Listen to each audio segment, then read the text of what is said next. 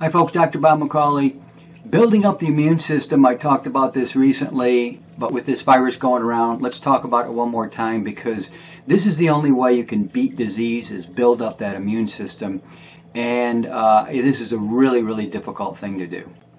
I want to start out by saying I am 100% against vaccinations. I think they want to vaccinate everybody. And if you're not vaccinating your kid, you're being a moron. Make this COVID thing. You need to have your little vaccination card to go out and get a driver's license, this kind of stuff. This is insane. You're not going to put any vaccinations in me. I don't want anything to do with that kind of stuff, and it is not the answer to health. So how can we build up the immune system? Well, first of all, let me just kind of run through a list here. Some things I've never talked about before. Vitamin C. It's such a common thing, but what an amazing molecule. Ascorbic acid is one of the most, probably the most amazing, chemical molecule we know of. It's the only molecule in nature that gives or donates or receives an electron. There's no other molecule we know that can do that. So that's pretty amazing on a molecular level for it to do that. But Linus Pauling did tremendous research, won the Nobel Prize for his studies on vitamin C, and they just don't want to talk about it because it's too easy to go out and buy vitamin C and take it in. I'd be taking 1,000 milligrams a day if I were you, especially if I was sick or if I had a compromised immune system. I'd be taking a lot of it. You're not going to really, it's a water-soluble vitamin, so I wouldn't worry about taking too much of it.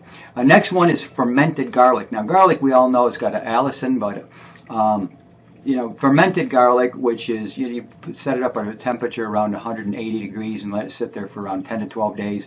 The allicin turns into allicystine, so it converts over, and it becomes 10 times more bioavailable than it originally was. Well, this is the thing that, builds up our immune system and gives us great heart health and all this sort of stuff. It makes the garlic a lot more mild, too. It turns into this kind of black garlic, some people call it. It's really delicious. If you like garlic to begin with, you're going to love fermented garlic. So that's a really good one. I mentioned this one a lot of times before, chaga. I'm going to mention it every time. It is the rock star. It's a superstar of mushrooms. Make a chaga tea out of it.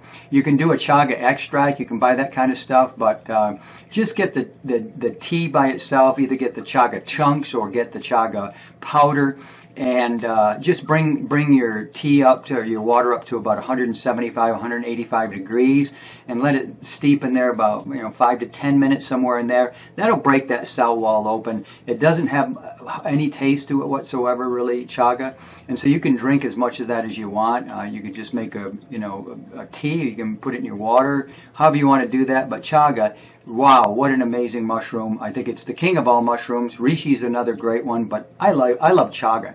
And the stuff that I happen to sell myself, that's wildcrafted. In other words, we're going right out to the forest and getting those into the Adirondacks. So it's the really natural way to do it. It's not grown on rice bags. Another one is vitamin D. Now, I don't sell vitamin D. I've looked for some natural versions of vitamin D out there that are really hard to come by.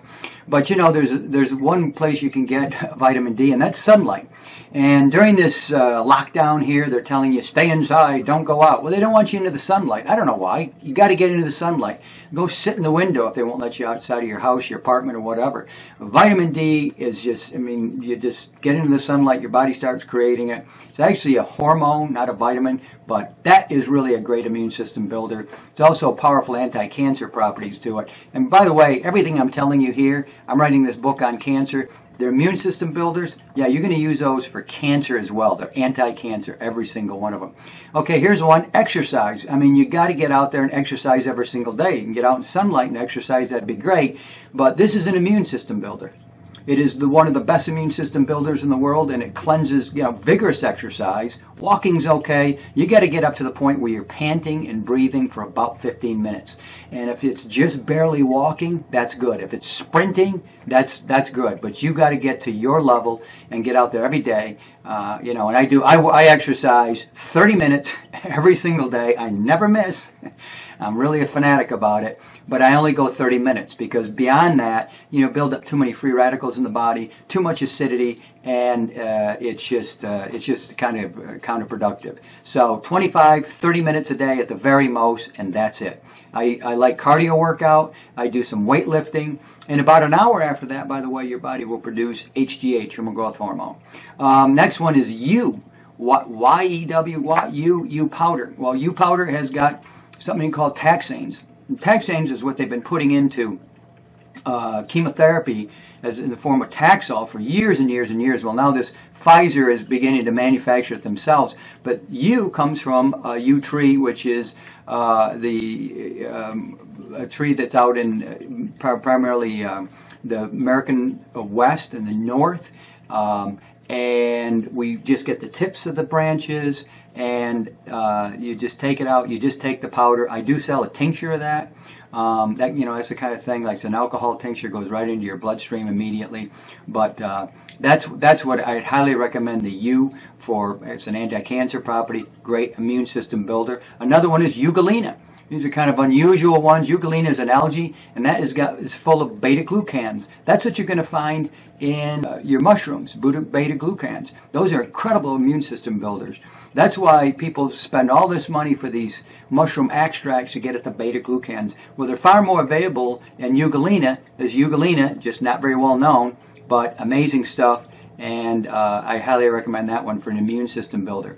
Now, last but not least is chlorella growth factor. Of course, I talk about this all the time. That is, you know, concentrated chlorella. It is, you know, you can get it in different, you know, levels of concentration. We do what we call OD 5000. That means optical density. So it's down to the powder form. You've got this incredible array of amino acids, nucleic acids, you know, polysaccharides, polypeptides. So, you know, this is the RNA. RNA is what, you know, your body needs. That's the blueprints to your cell. That's the nucleic acids. That's the really valuable part of the CGF. So the nucleic acids are what is going to give you this RNA, the blueprints to your cells. So your bodies can always replicate perfectly, but it is really, you know, each cell, you know, is going to be diminished somewhat. I won't go into too much detail here, but CGF, chlorella growth factor, or chlorella extract, I think probably the best immune system builder in the world. Now, last but not least, I'll say one more thing here: water. So that's not a direct immune system builder, but your body really can't function if it's not properly hydrated. Your water should rule your day. Don't ever drink water around mealtime because you dilute the digestive process. Never drink more than 1 liter, 1 quart per hour of water. Your body can't process any more than that. But if you really want to build your immune system, you have to be a water drinker. If you're not a water drinker, you see your cells are always chronically dehydrated. They're in a hunkered down defensive posture, and they're never operating to their capacity. So hydration is a key. And I've said this before: if you get sick, stop eating. Stop eating. Stop eating anything. The healthiest thing you can do is fast. Stop eating. Okay, it gives your body a chance to rest and repair and cleanse itself. So stop eating. The last thing you want to do is sit down to a meal when you've got the flu, when you've got a cold, when you've got cancer. You know, you want to try to fast as much as possible. And then when you're going to eat, make sure you're just getting yourself pure, raw nutrients from raw fruits and vegetables, things like spirulina and chlorella, and these types of foods. So this is how you build the immune system. This is how you live a healthy life. And this is why I'm one of the only guys you're ever going to hear in your life say this: I'm not going to die of a disease. Dr. Bob, I'll see you next time.